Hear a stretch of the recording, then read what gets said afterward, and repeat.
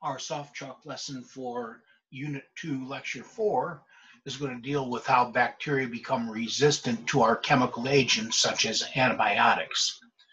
In the previous SoftChalk lesson, we saw how antibiotics work or how they affect bacteria, their modes of action. And in this SoftChalk lesson, we'll look at the mechanisms by which bacteria become resistant to those antibiotics. So let's start by looking at our fundamental statements. Most bacteria become resistant to antibiotics by way of one or more mechanisms that are coded for by genes in either the bacterial chromosome or bacterial plasmids. Bacterial genes may code for production of an enzyme that inactivates the antibiotic. Bacterial genes may code for an altered target site receptor, such as an altered ribosomal subunit or enzyme, to reduce blocking of the antibiotic. Bacterial genes may code for altered membrane components that prevent entry of the antibiotic into the bacterium and/or use efflux pumps to transport the antibiotic out of the bacterium. Bacterial genes may code for modulated gene expression to produce more of the bacterial enzyme that is being tied up or altered by the antibiotic. When under stress from antibiotics, some bacteria switch on genes whose protein products can increase the mutation rate within the bacterium, causing hyperevolution to increase the chance of forming an antibiotic-resistant mutant that's able to survive. Horizontal gene transfer as a result of transformation, transduction, and conjugation can transfer antibiotic resistance from one bacterium to another. And horizontal gene transfer enables bacteria to respond and adapt to their environment much more rapidly than mutation by acquiring large DNA sequences from another bacterium in a single transfer. Another mechanism that protects some bacteria from antibiotics is antibiotic tolerance, whereby the tolerant bacterium, called a dormant persister, is not killed, but simply stops growing when the antibiotic is present. And the Centers for Disease Control and Prevention estimate that more than 2 million people in the United States get infections that are resistant to antibiotics, and at least 23,000 people die as a result. And now let's look at our detailed learning objectives for this SoftChalk lesson that you'll need to know for the exam. Name 2 bacteria that have low permeability membrane barriers and are thereby intrinsically resistant to many antibiotics. Briefly describe 4 different mechanisms occurring as a result of genetic changes in a bacterium that may enable that bacterium to resist an antibiotic. Describe R plasmids and state their significance to medical microbiology. State what the following stand for: MRSA, VRE, CREs, ESBLs, and XDR-TB. And finally, define dormant persister and antibiotic tolerance.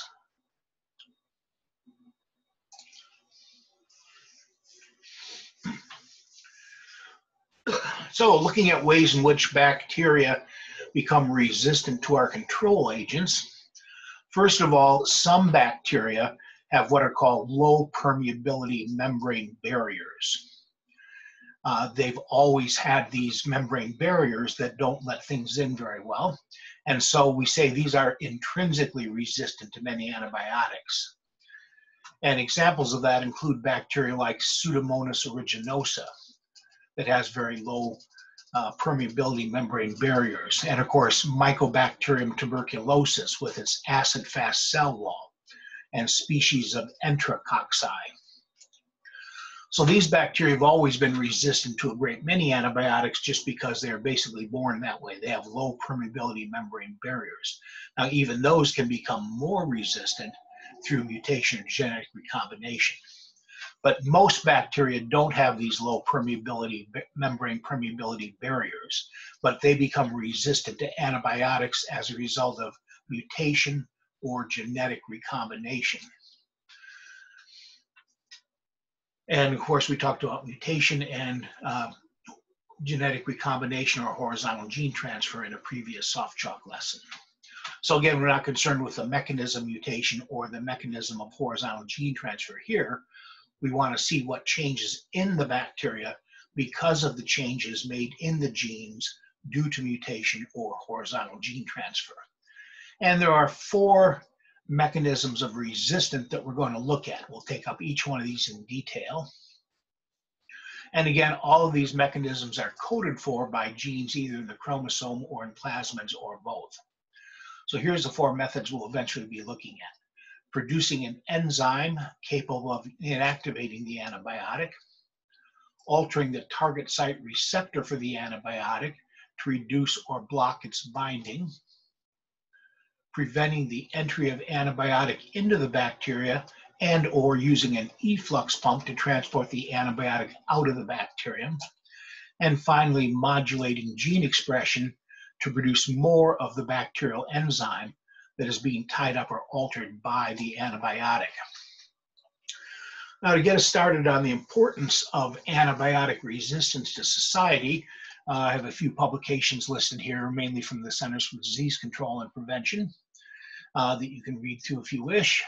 This first one, published in 2019, looks at some of the real antibiotic resistant threats for resistance in the United States.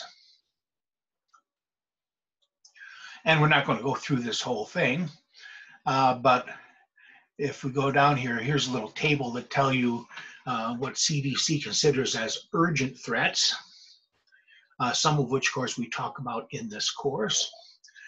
Serious threats, whole list of those. Concerning threats, and a watch list.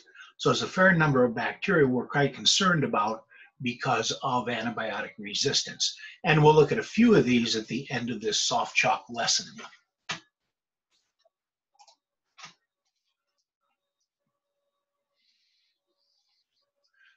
And this becomes especially significant when we're looking at healthcare-associated infections, or HAIs. So as we see in the highlighted area here, healthcare-associated infections, which are infections patients get while receiving medical treatment in a healthcare facility, are a major and yet often preventable threat to public safety. And on any given day, about 1 in 25 hospital patients has at least one healthcare-associated infection.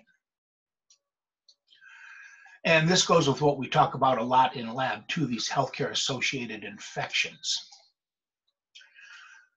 In a 2011 study, there was an estimated 722,000 healthcare-associated infections in U.S. acute care hospitals, and about 75,000 patients with healthcare-associated infections died during their hospitalization. And these are the big ones we talk about really a lot during this class, the infections people get while receiving medical treatment. The 2 biggest ones are pneumonia. As you see here in this particular study, there's over 157,000 cases of that. And surgical site infections from any inpatient surgery, again, about 157,000 cases of that. We also have gastrointestinal infections, about 123,000. That's mostly Clostridioides difficile, which we've talked about a few times and we'll mention down below.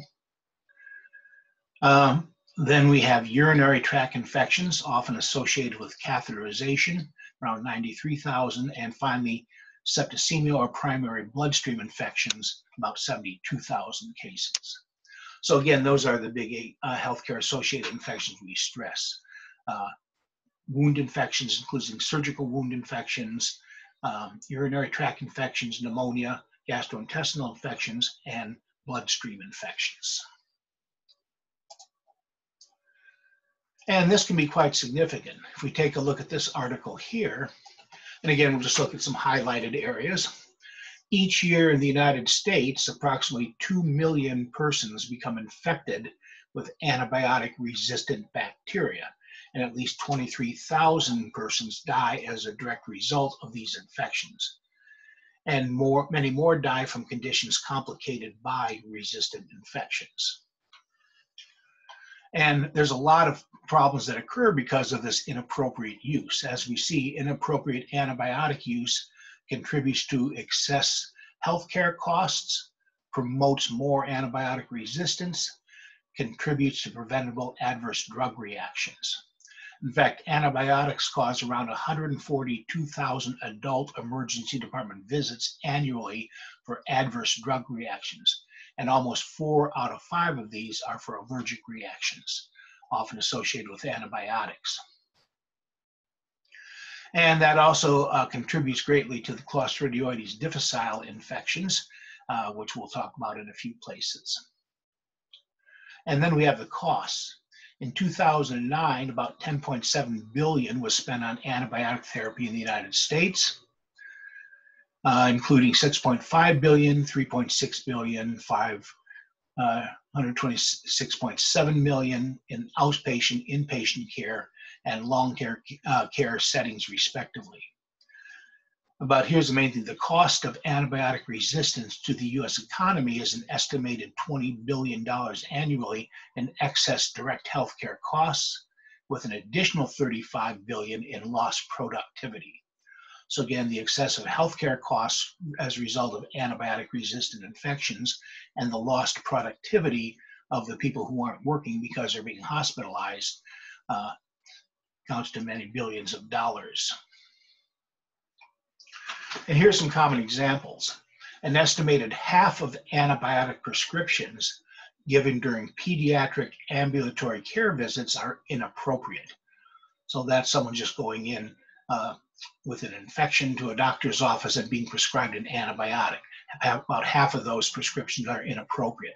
And over 1/4 of adult prescriptions are for conditions which antibiotics are rarely indicated.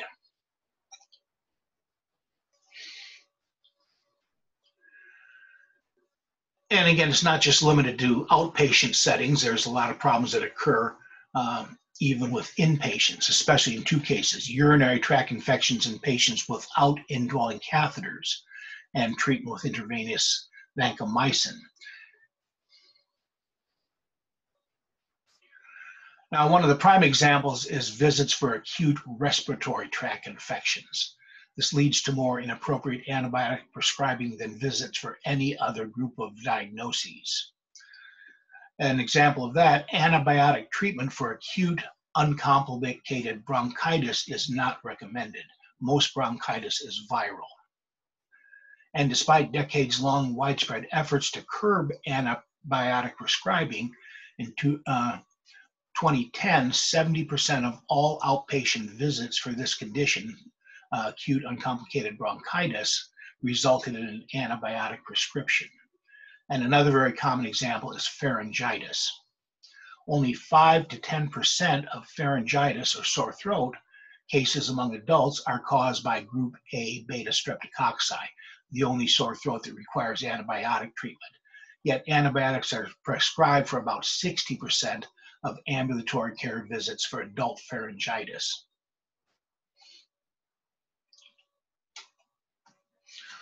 And in addition to the problem of overuse, antibiotic selections are often inappropriate. Prescribers often choose second or third line antibiotics, which are typically broad spectrum drugs, which, remember, kill more microbiota and cause problems, including C. diff infections, despite established clinical practice guidelines recommending more target agents.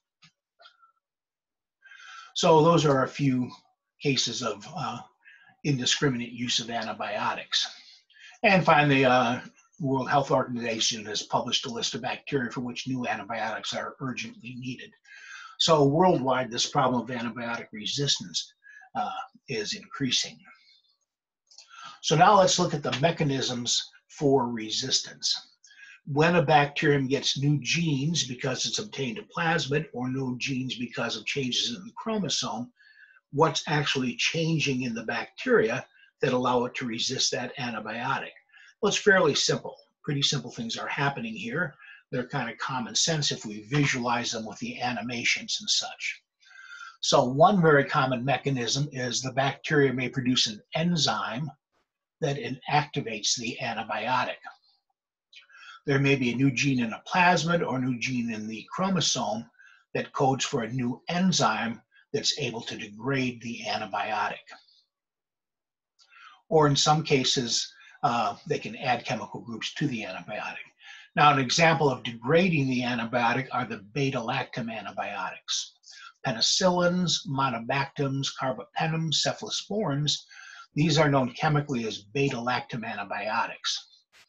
As we see in figure 2, this shows you a general drawing of a penicillin, a cephalosporin, and an imipenem, 3 different beta-lactam antibiotics. Now, these are all chemically different. You don't have to know chemical structures, of course, but notice that all 3 of these are different chemically. They're made by different organisms, and yet they have one thing in common. They all have this little square right here, which in organic chemistry is called a beta-lactam ring. A little carbon ring that has an oxygen and a nitrogen in it. And so they have that in common, although they're different chemical compounds made by different organisms. And the way bacteria typically become resistant to these is they produce beta-lactamases, enzymes that split that beta-lactam ring and inactivate the drug. So if we look at the arrow here, that's where the beta-lactamases can split that ring, which changes the whole shape of the drug and inactivates it. Now, one of the things done sometimes to overcome this is that sometimes these beta-lactam antibiotics, things like amoxicillin, ticarcillin, imipenem, or ampicillin, these are beta-lactam antibiotics, are combined with beta-lactamase inhibitors like clavulanate or tazobactam or sulbactam. So the clavulanate we see down here in figure 2, this is a chemical that resembles a beta-lactam antibiotic, but it's not an antibiotic. But what it does is it ties up the beta-lactamase enzymes so they're not available to break down the beta-lactam antibiotic, and in essence neutralizes the beta-lactamases. And we have a group of antibiotics listed on our antibiotic chart to kind of show that.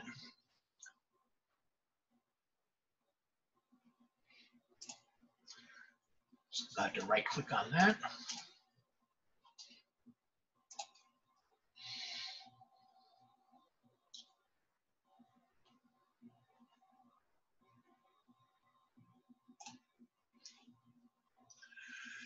So if we look at this group, these are the antibiotics that inhibit synthesis of peptidoglycan synthesis, causing osmotic lysis.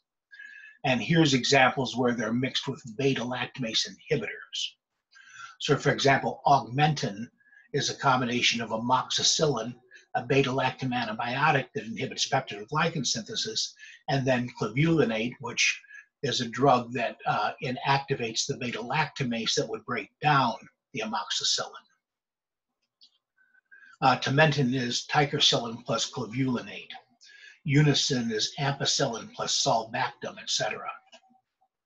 So we do have a number of these cases where these beta-lactam antibiotics are combined with a beta-lactamase inhibitor for those bacteria that might be breaking down the beta-lactam antibiotics.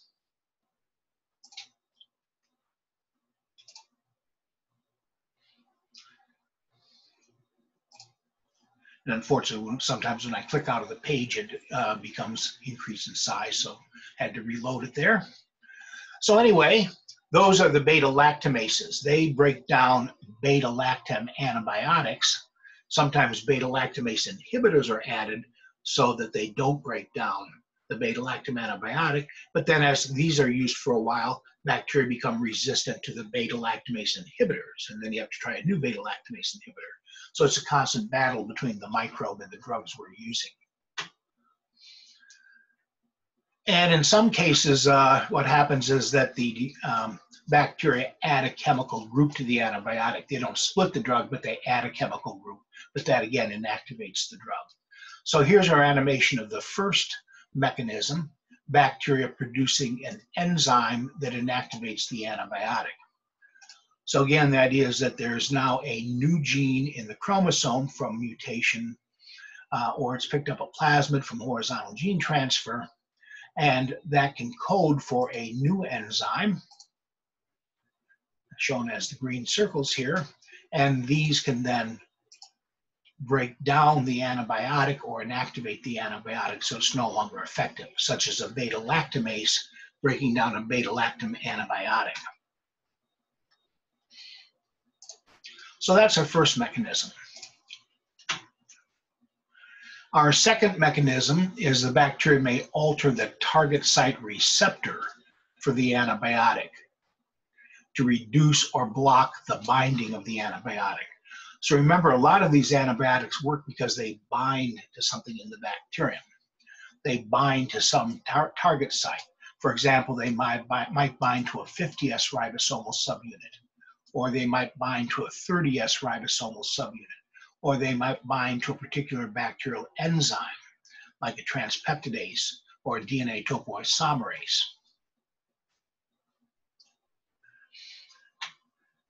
And so that's how the drug works. It binds to a ribosomal subunit and blocks translation, or it binds to an enzyme and inactivates that enzyme. Well, bacteria may acquire new genes in the chromosome or in plasmids that alter the molecular shape of the ribosomal subunit, or alter the shape of the enzyme to which the drug would normally bind, so the drug no longer binds.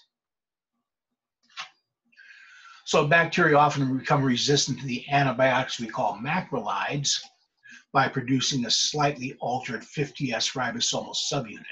The ribosomal subunit still functions in translation, but it's been altered so the antibiotic can no longer bind to the ribosomal subunit. In the illustration here, we see that a normal ribosome at the bottom has a shape as part of its 50S subunit that the antibiotic up here would bind to. And when the antibiotic binds to the ribosome, it would alter the shape of the ribosome so it doesn't function. But through mutation or through horizontal gene transfer, the bacteria may produce an altered 50S subunit like we see in the middle here, and that prevents the drug from binding, but the ribosome is still able to function. And bacteria may become resistant to beta-lactam antibiotics, like the penicillins, monobactams, cephalosporins, carbapenems, by producing an altered transpeptidase to which the antibiotic doesn't bind. So again, remember, these drugs work because they bind to transpeptidase and prevent the peptide crosslinks from forming. But the bacteria may produce an altered transpeptidase that still functions, but the site to where the antibiotic would bind has been altered, so the drug can't bind to the transpeptidase enzyme any longer and doesn't inactivate it.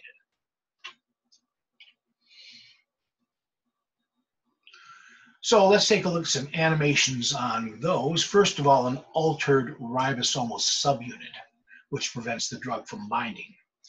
So again, the bacterium has altered genes now, or new genes, either because of changes in the chromosome through mutation or picking up plasmids through horizontal gene transfer. And these are going to code for an altered ribosomal subunit.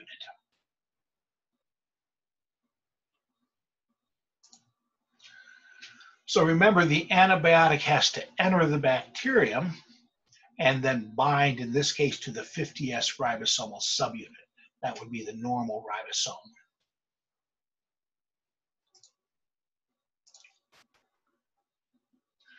And so when that happens, that alters the ribosome, that blocks translation, and that causes faulty protein synthesis in the bacteria. So that's what happens when the antibiotic works, as we saw in the previous SoftChalk lesson. But because of the new genes the bacteria has picked up through mutation or genetic recombination, it may produce an altered 50S subunit, which has a different shape by changing the order of the nucleotides in the ribosomal RNAs or the proteins. And so now when the antibiotic enters the bacterium, it can no longer bind to the 50S subunit. It doesn't alter the ribosome, and the ribosome functions normally, and the bacterium is now resistant to that antibiotic. And in the case of an altered enzyme,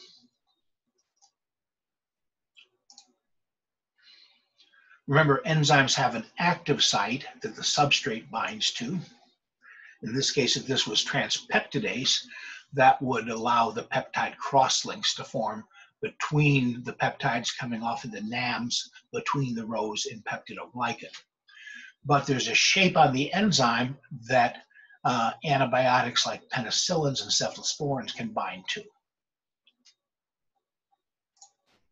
So when the antibiotic is present, the antibiotic binds to the antibiotic binding site of the enzyme, such as transpeptidase. That changes the shape of the enzyme, which alters the active site, so the enzyme can no longer function. If that was transpeptidase, then it could no longer be able to make the peptide cross-links in the peptidoglycan. So when the drug works, that's what happens.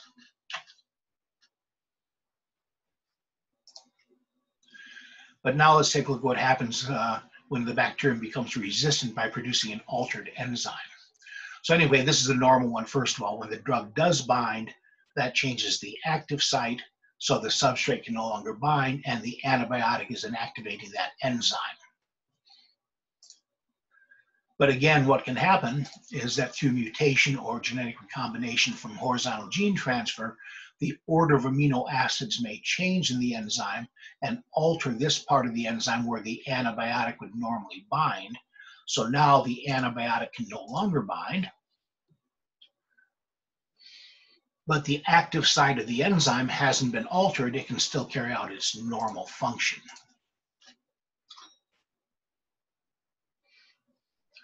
So again, another common mechanism of resistance is altering the target site for the antibiotic. In the case of an enzyme, alter the antibiotic binding site of the enzyme, but the active site hasn't been altered, so the enzyme can still function. Or in the case of a ribosome, producing an altered ribosomal subunit to which the drug can no longer bind.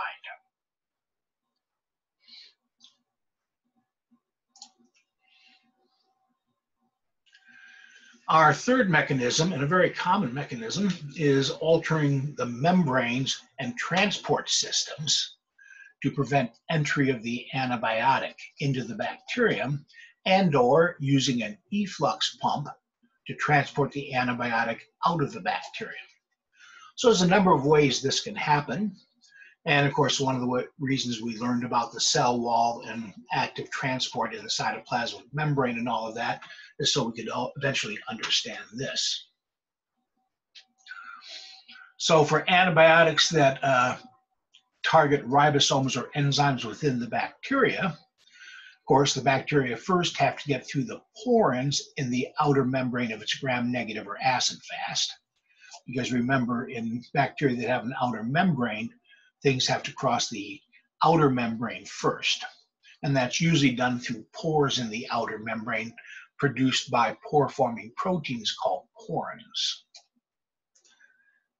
But as we'll see in an animation in a minute, by altering the porins, that can change the size of the pore. Because remember, those porins are proteins, and if you change the order of amino acids in those porins, then the shape may be altered, and that may create smaller pores that no longer let the drug in.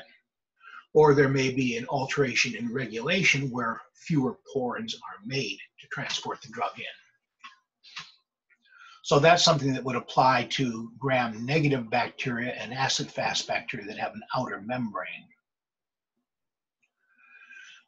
Now, once the drug passes through the outer membrane, or in gram-positives where there is no outer membrane, then the drug has to be transported across the cytoplasmic membrane by active transport, which remember involves transport proteins and cellular energy.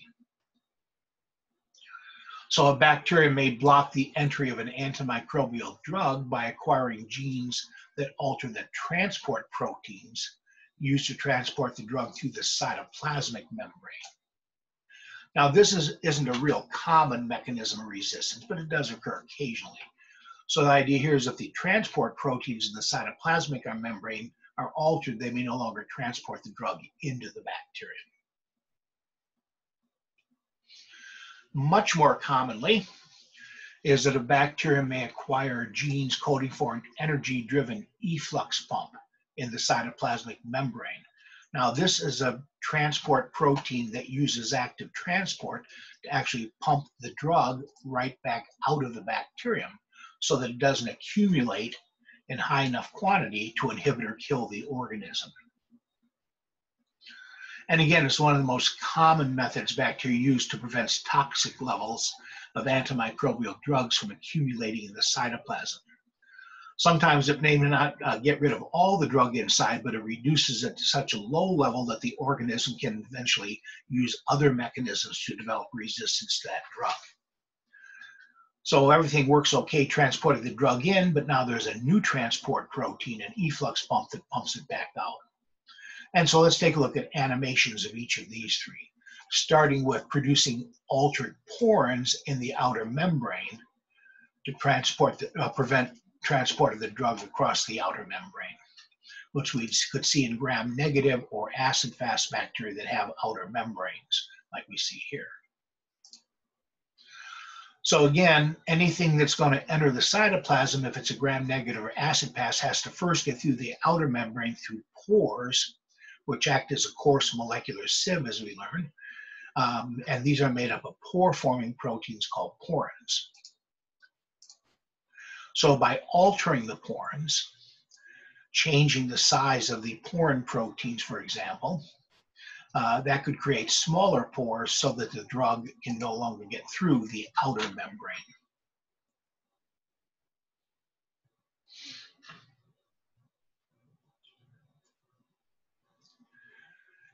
Alternately, the bacteria might produce an altered transport system to block transport of the drug across the cytoplasmic membrane. Now again, this isn't real common, but it does occur occasionally, so we'll mention it. So again, in this case, the new genes in the plasmid or the change in genes in the chromosome could produce an altered transport protein. Now remember, for these antibiotics to enter the bacterium, they actually have to be transported across the cytoplasmic membrane by active transport. But by altering the transport protein, then that transport protein may no longer be able to transport the drug across the cytoplasmic membrane. But as we said, the most common mechanism is producing a new transport protein called an efflux pump that pumps the drug out of the bacterium. So again, there are new genes the bacterium has picked up on plasmids or possibly through mutations in a chromosome.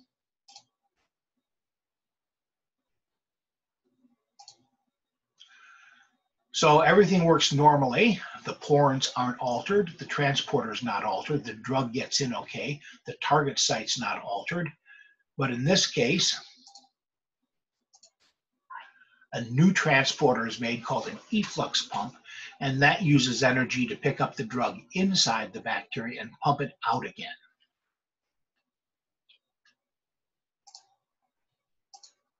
So here we see that the antibiotic enters the bacterium, but these efflux pumps pick the drug up and pump it back out again. Now again, typically they don't remove all of the drug, although if they were sufficiently efficient enough and there were enough of them, they could conceivably do that. But they reduce the concentration inside, and that allows the bacteria to stay alive longer, and then through mutation or other horizontal gene transfer, it may pick up other mechanisms of resistance as well. So that's the efflux pump, where a new transporter uses energy to pump the antibiotic out of the bacterium again. Some of these efflux pumps are narrow spectrum in that they might pick up a particular drug, like maybe just be able to pick up a penicillin and transport it out, or a cephalosporin and transport it out. But what we're seeing much more commonly now are broad spectrum efflux pumps that we'll talk about a little later in the SoftChalk lesson. And these can often pump out a number of different antibiotics, not just one. And those are becoming a real problem in treating infectious diseases today, as we'll see later on in this unit. Finally, there's a little movie here that actually shows bacteria becoming resistant by picking up plasmids. This video kind of covers the whole screen. I'll try to play it a few times. so you can see it, because it's hard to reduce that, and that happens pretty fast. But basically what we're looking at here is E. coli, and the ones in green, fluorescing green, are resistant to tetracycline. The ones in red are not. But through horizontal gene transfer, plasmids can be transferred from resistant bacteria to susceptible bacteria. So again, in this particular video, the green are the resistant bacteria. And as a bacteria becomes more green, it becomes more resistant. The red are the susceptible bacteria that are sensitive to tetracycline. And the little orange dots you see are the plasmids that are transmitted.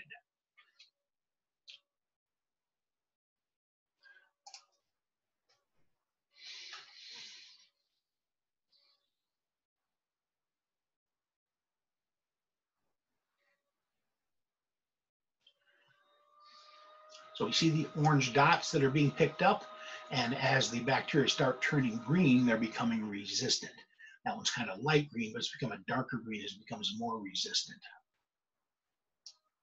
So let's back that up and watch that one or two more times. So again, concentrate on the little orange dots and notice that as the bacterium turns green, it's becoming more resistant as it picks up a plasmid coding for an efflux pump. Show it one more time. So you can watch for little orange dots and the bacteria starting to turn green. That's where they've picked up the plasmid coding for an efflux pump. That's pumping out enough antibiotic to keep it alive long enough that it eventually develops resistance to tetracycline and becomes more and more resistant.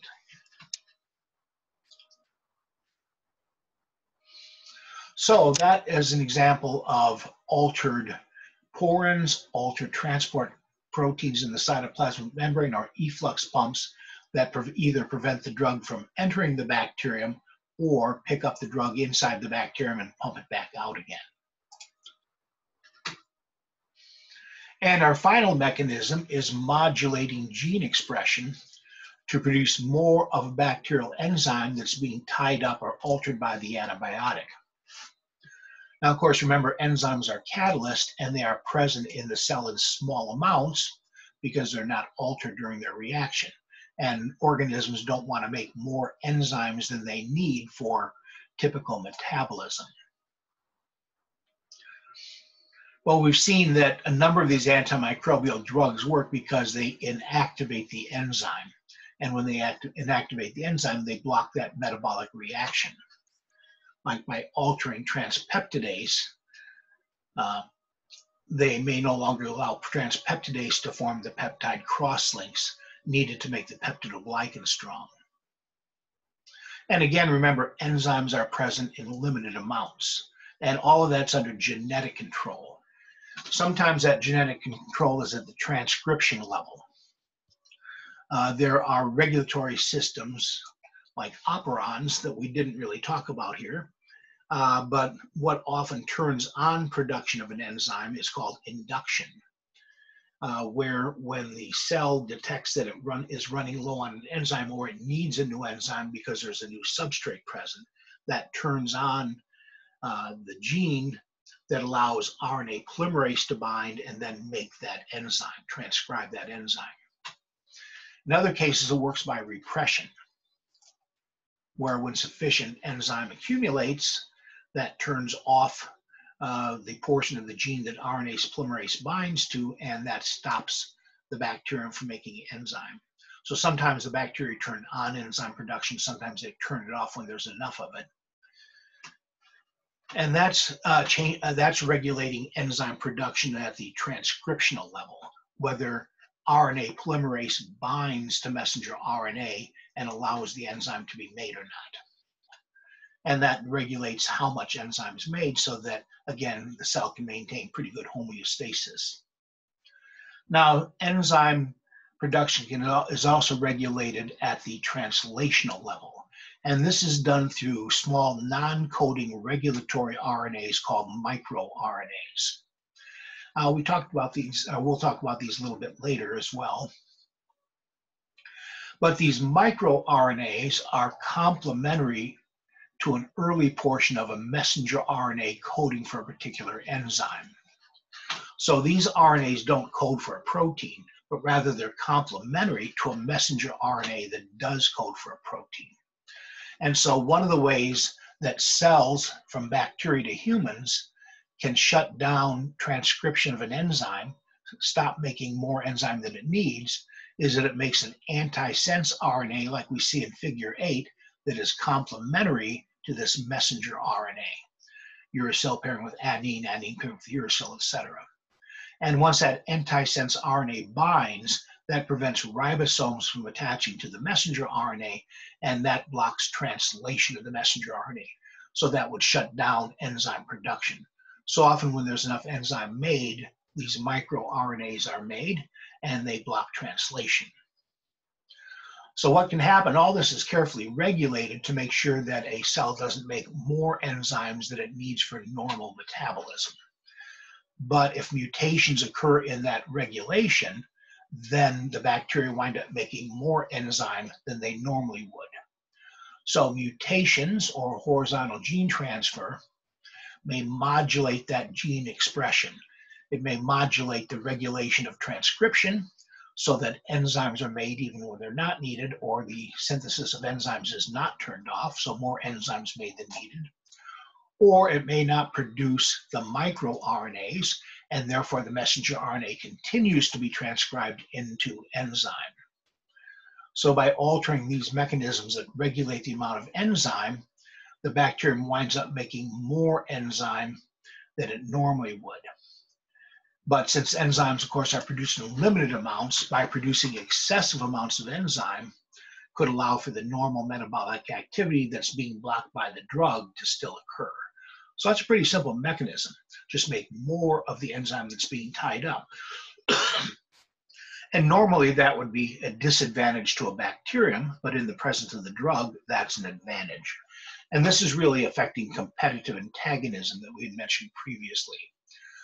So remember, in competitive antagonism, the drug resembles, in blue, resembles a bacterial substrate. So either the substrate that the bacterium wants to use can bind to the bacterial enzyme and the bacterium would carry out the normal reaction, or the drug can bind to the enzyme, but then that ties up the enzyme so that it won't bind to the normal substrate. So remember, enzymes are normally present in small amounts. So again, as long as there isn't too much drug there, then the enzymes are still able to react with the substrate and make the end products. But typically what happens is that enough drug enters the bacterium, assuming, of course, that it can get through the membranes, etc. And so what's normally happening when the drug is working is that there's much more drug than there is enzyme or substrate. And so all the enzyme is tied up with the drug. That blocks the active sites of the substrate can't bind, and that blocks that enzyme's chemical reaction. So that's what happens when the drug works. There's enough drug to tie up the limited amount of enzyme. So of course the key here is that by changing the gene, modulating the gene's production of enzyme, either by modulating whether or not the messenger RNA is transcribed into enzyme or whether or not the messenger RNA is translated into enzyme, the bacteria may make more of the limited enzyme, as we see here. So when the drug's working, there's limited enzyme. All the drug binds to the enzyme's tied up, it can't carry out the normal reaction. But by changing the level of enzyme production, by interfering with normal regulation of enzyme synthesis, the bacteria may now make excessive amounts of that enzyme. And now there's not enough drug to tie up all the enzyme. There's enough enzyme that allows the red substrate to bind and the normal chemical reaction can occur. So anytime a drug is tying up an enzyme, one of the ways bacteria can become resistant is simply make more enzyme than it normally would by altering its normal regulatory processes that prevent it from normally making too much enzyme. But under the conditions of the drug being present, having too much enzyme is an advantage.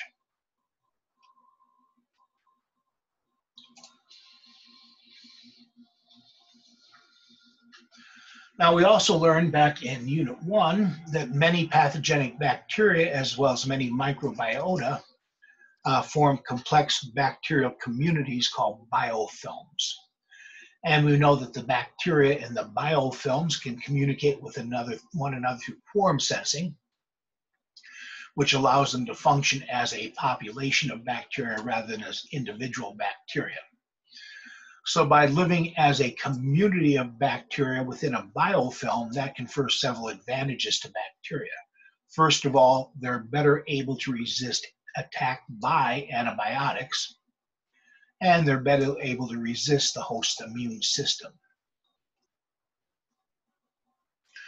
And there are several mechanisms we think that might allow for it to become more resistant to attack by antibiotics.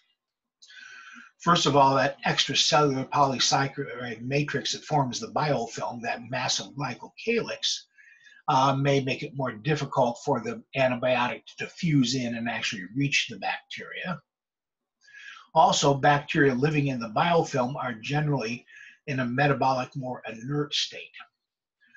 They replicate more slowly in a biofilm, but this could slow down the antibacterial action of the drug if the bacterium is replicating more slowly.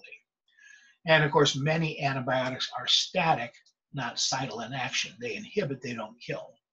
So again, if they're inhibiting growth, but they're replicating more slowly and the drug isn't getting in as much, that again could be an advantage to the bacterium. And of course, the body depends on phagocytes to remove the inhibited bacteria, but the biofilm, of course, makes engulfment by phagocytes very difficult, if not impossible. And that allows it to resist the host immune system as well. So biofilms, by their very nature, tend to make bacteria a little harder to treat. And a lot of times when there are surgical wound infections with implants being inserted where biofilms form, they do become very difficult to treat because we have biofilms growing at the surgical site. Now, another mechanism of resistance that's a little bit different is called antibiotic tolerance. And bacteria that have antibiotic tolerance are called dormant persisters. So this is another mechanism that protects some bacteria from antibiotics. And again, we call that antibiotic tolerance, where they tolerate the antibiotic. The tolerant bacterium is not killed, but simply stops growing when the antibiotic's present. So once they detect the drug, they simply stop replicating. But remember, antibiotics are interfering with replicating bacteria. So as long as the antibiotic's not replicating, the drug can't do anything to harm the bacterium, and it just sits there in a dormant state until the drug's gone, and then it's able to start replicating again. This was first found in Streptococcus pneumoniae that was tolerant to vancomycin. And what the pneumococcus does is that when it detects vancomycin, it represses the autolysins that enables osmotic lysis when the drug's present. So remember, the autolysins break down the peptidoglycan, so no new building blocks or peptidoglycan monomers can be inserted. But if in the presence of vancomycin, the bacteria turn off their autolysins or repress their production, then it's not putting splits in the cell wall. If the cell wall is not being weakened by autolysins, then it doesn't burst, and the bacteria simply continue to live. So antibiotic tolerance is especially significant in bacteria that form biofilms associated with catheters, heart valves, orthopedic devices. There are people with cystic fibrosis. And these biofilms often contain small percentage of dormant persisters that are not divided but tolerating what antibiotics might be entering. And again, once the drug is gone, because the person stops taking it, then these tolerant bacteria are able to start dividing again and replenish the population. And of course, so those are our mechanisms then of antibiotic resistance, producing an enzyme that inactivates or alters the antibiotic, producing altered membrane systems so the drug either doesn't enter, such as with altered porins or altered transport proteins, or where the drug is pumped back out again, such as with efflux pumps, producing altered antibiotic target binding sites like altered ribosomal subunits or altered enzymes to which the drug can no longer bind, producing more of a limited enzyme, so there's no longer enough drug to tie up all the enzyme, or developing into a tolerant dormant persister that turns off replication once the antibiotic's detected, and once the antibiotic's gone, starts replicating again. So they're fairly simple mechanisms of resistance that are all occurring because the bacterium has new altered genes from mutation, or has picked up new genes or altered genes from horizontal gene transfer. Now, mutation is also a mechanism of resistance. We say horizontal gene transfer is faster because, remember, in a very quick time, in one simple transfer, a number of genes can be directly transmitted from one bacterium to another, where a mutation is a rare event where you alter the function of maybe one particular gene. And most of those mutations are lethal, and the bacteria that have the altered gene die. But occasionally a mutation results in an altered gene where that gene product provides an advantage to the bacterium, like maybe making an enzyme that could break down the antibiotic. But bacteria can actually improve their mutation rate. When bacteria are under stress from antibiotics, at least some bacteria switch on genes, and these gene products increase the mutation rate. Now, the normal mutation rate we mentioned was maybe 1 out of every million to 1 out of every billion base pair additions. There's a mistake made, where the wrong base is put in, or an extra base is added, or a base is deleted. So that's pretty rare. But what some bacteria can do is that when they detect the antibiotics and they switch on stress genes, and that increases the mutation rate to 10,000 times faster than normal.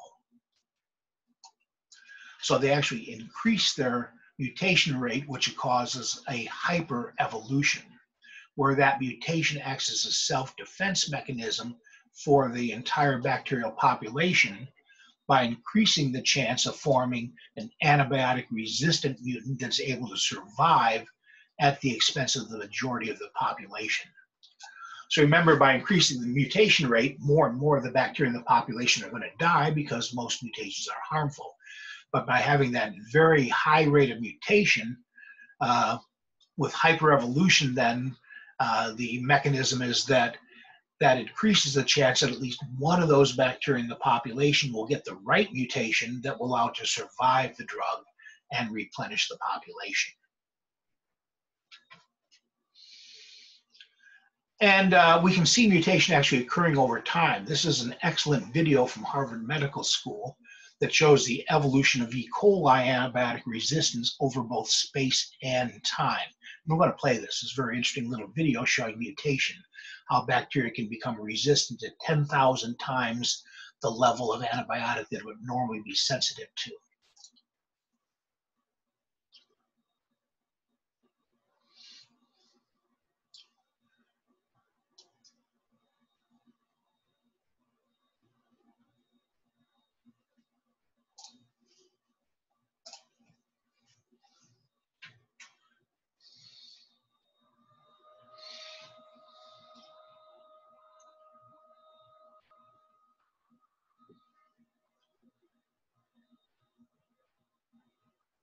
Sorry, it's taking a while to load in here.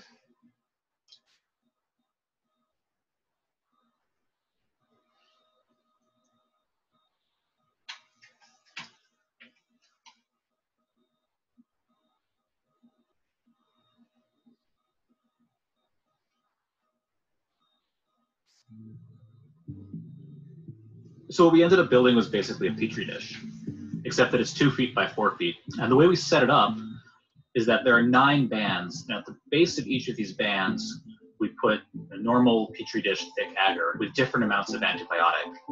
On the outside, there's no antibiotic. Just in from that, there's barely more than the E. coli can survive. Inside of that, there's 10 times as much, 100 times, and then finally the middle band has 1,000 times as much antibiotic. And then across the top of it, pour some thin agar that bacteria can move around in. The background is black because there's ink in it, and the bacteria appear as white. First, you see they spread in the area where there's no antibiotic up until the point they can no longer survive. Then a mutant appears on the right. It's resistant to the antibiotic, it spreads until it starts to compete with other mutants around it. When these mutants hit the next boundary, they too have to pause and develop new mutations to make it into 10 times as much antibiotic. Then you see the different mutants repeat this at 100.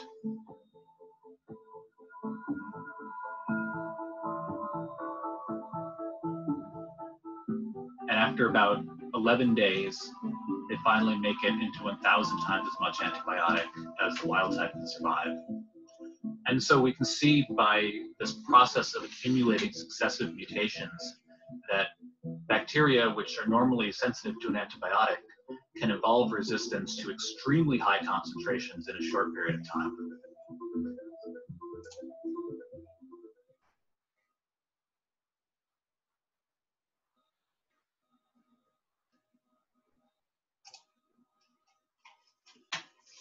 So that's a pretty good little movie there. I think I said 10,000 times. It was 1,000 times the amount of antibiotic.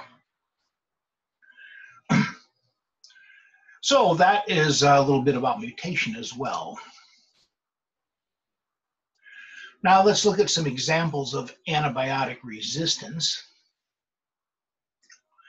So typically exposure to an antibiotic selects for strains of organisms that have become resistant through the natural processes of mutation and horizontal gene transfer. And the spread of antibiotic resistance is due to both direct and indirect selection. Direct selection refers to selection of an antibiotic-resistant pathogen at the site of an infection. So in other words, an antibiotic-resistant bacteria enters the body, it's resistant to start with, and resists that antibiotic. But what we often see is indirect selection. And this is a selection of antibiotic-resistant microbiota, or normal flora, within an individual. Keep in mind, every time you take antibiotics, a lot of the microbiota that survive are antibiotic-resistant microbiota. And at a later date, these resistant microbiota may transfer resistant genes to pathogens through horizontal gene transfer. And of course, these resistant normal flora, being normal microbiota, normal flora, can easily be transmitted from one person to another through fecal, oral route, or respiratory secretions.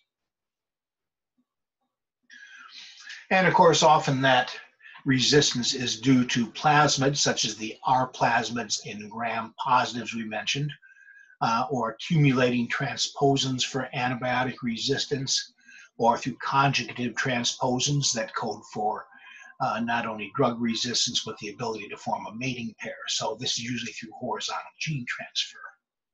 Now let's look at some examples of some bacteria that are increasing medical importance. That first article I showed you at the very beginning of the SoftChalk lesson shows you a fair number of pathogenic bacteria that are of real concern, from critical to significant to still a problem. And one example is antibiotic-resistant Neisseria gonorrhoeae. Of the estimated 820,000 cases of gonorrhea infections each year in the United States, about 246,000 are antibiotic resistant.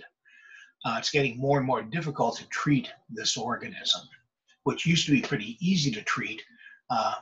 For the first few decades, we had antibiotics like penicillin, but then penicillinase producing Neisseria gonorrhoeae started evolving that could break down the penicillin. So they switched drugs, and then the gonococci started becoming resistant to that, and this problem just continues today. This is the one that's probably the most scary right now. Carbapenem-resistant Enterobacteriaceae, or CRE. Now, labs 12 and 13 that we'll be doing deal with the Enterobacteriaceae. And these are gram-negative bacilli that include a lot of microbiota, like Enterobacter, E. coli, Proteus, Klebsiella, Serratia, and they also include some intestinal pathogens like salmonella. Well, this kind of started out when carbapenemase producing Klebsiella pneumoniae, one of the Enterobacteriaceae, were being identified worldwide as a cause of hospital-acquired or nosocomial infections. And carbapenemase is a broad-spectrum beta-lactamase. It breaks down all the penicillins, all the cephalosporins, all the carbapenems, and the monobactams. So some beta-lactamases are highly specific, like they may break down just a penicillin or just a particular cephalosporin. But these are broad-spectrum beta-lactamases that are breaking down virtually all of the beta-lactam antibiotics. So we often call these extended spectrum beta-lactamases, ESBLs, extended spectrum beta-lactamases. And although they're originally seen in Klebsiella pneumoniae, we're now starting to see them with increasing frequency in many other of the Enterobacteriaceae, including some of these we'll be dealing with in lab, like Enterobacter, E. coli, Serratia, and Salmonella. So these expanded spectrum beta-lactamase producing Enterobacteriaceae are now being called carbapenem-resistant Enterobacteria CREs. And these are especially bad if the bacteria get into the bloodstream. Remember, one of the complications of healthcare-associated infections such as pneumonia, urinary tract infections, surgical wound infections, etc., is that the bacteria may get into the blood. And they're often caused by these Enterobacteriaceae. So about half of hospitalized patients who get a bloodstream infection with the CRE, the carbapenem-resistant Enterobacteriaceae, die from the infection. And there are very few alternatives left to treat those. One that most people have heard of are methicillin-resistant Staph aureus, or MRSA, sometimes called MRSA. And these are resistant to methicillin, which was a penicillin that was resistant to beta-lactamase enzymes. But the MRSA resist all the penicillins and all the cephalosporins. And they tend to be a little more virulent as well and require more hospitalization. Another big one we're concerned about are vancomycin-resistant Enterococcus, VREs. We'll be taking up the Staphylococcus back up at number 3 in lab 15 and the Enterococci in lab 14. So the Enterococci are fecal strep that can get where they shouldn't be, causing urinary tract infections, surgical wound infections, and septicemia. And vancomycin-resistant Enterococci are intrinsically resistant to most antibiotics because they have low permeability membrane barriers, but they've acquired resistance to the first drug of choice against them, vancomycin. And there have been cases where there have been no effective antibiotics to treat a vancomycin-resistant Enterococcus infection. But since that's transmitted through fecal contact, being normal flow of the intestinal tract, or direct contacts from a seeping wound, proper isolation can help reduce that organism from being spread. Another concern are XDR-TB, which stands for extensively drug-resistant tuberculosis. Still a relatively rare multi-drug resistant strain of Mycobacterium tuberculosis that's resistant to almost all the drugs we have available to treat tuberculosis, including the 2 best first-line drugs, isoniazid and rifampin, as well as a number of common second-line medications and some of the common injectable drugs. And then, of course, another big problem that we've mentioned a couple times in the semester is Clostridioides difficile infections, or C. diff. This was formerly known as Clostridium difficile, but about 1.5 years ago, they changed the genus name to Clostridioides.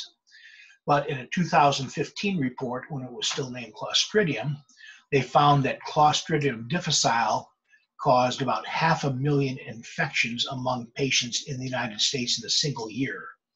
That's a 2015 study, and an estimated 15,000 deaths. And so that makes it a fairly common cause of infectious disease death in the United States, with very excessive medical costs associated with that. And again, as we mentioned, this is a problem where people become colonized with Clostridioides difficile. And if it's in its endospore form in the GI tract when the antibiotic's given, since the endospores are dormant, they have no effect on the endospore. But the other bacteria that live in the intestinal tract, the microbiota, are killed by the antibiotic. And then if the person stops taking the drug and the endospore germinates before the microbiota grows back, there's no competitive antagonism. You don't have the normal flora that normally inhibits the Clostridioides from growing.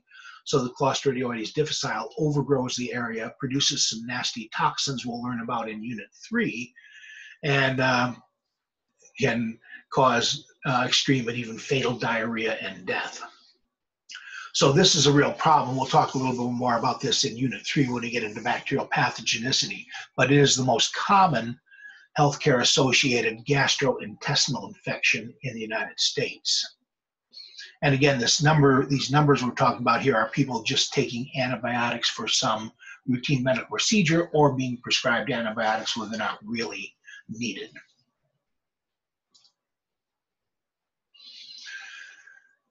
So again, a lot of these bacteria we're learning about in lab, especially bacteria like E. coli, Proteus, Enterobacter, Serraceus, Pseudomonas, Staphylococci, Enterococci. These are leading causes of healthcare-associated infections in the United States. And this is a quote from CDC, from their healthcare-associated infection website.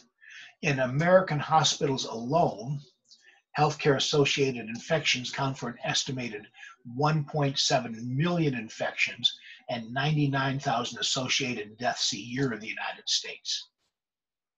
They also, now that's in the hospital, they also estimate that more than 2 million people in the United States get infections resistant to antibiotics, and at least 23,000 people die as a result. So again, the problem of misuse of antibiotics is a real problem, both in cost and in morbidity and mortality.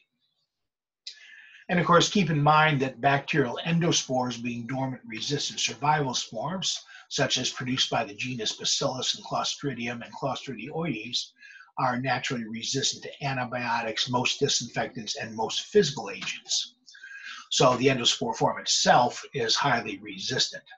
And although the endospores are harmless, they do allow some bacteria to be transmitted to humans, as in the case of anthrax, tetanus, botulism, gas gangrene, and C. diff infections called pseudomembranous colitis.